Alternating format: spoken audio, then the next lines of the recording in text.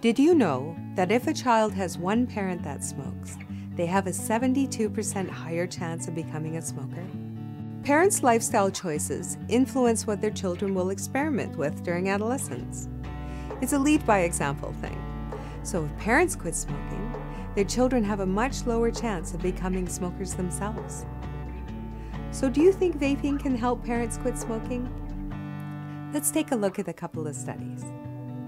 In a controlled clinical trial back in 2014, a group of smokers who didn't want to quit were given a vape and some eliquid.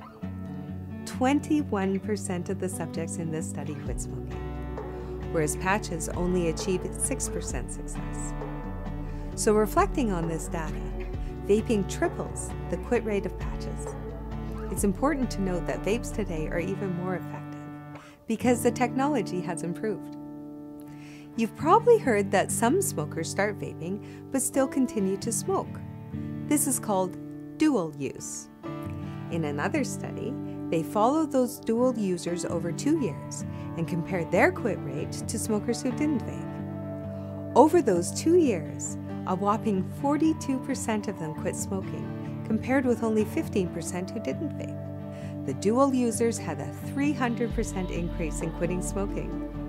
So, to prevent children from becoming smokers like their parents, maybe we should encourage their parents to visit their local vape shop. For more information on vaping that is based in science, please visit VAEP.info. We even provide links to the studies that we base our content on, so you can make sure our information is accurate.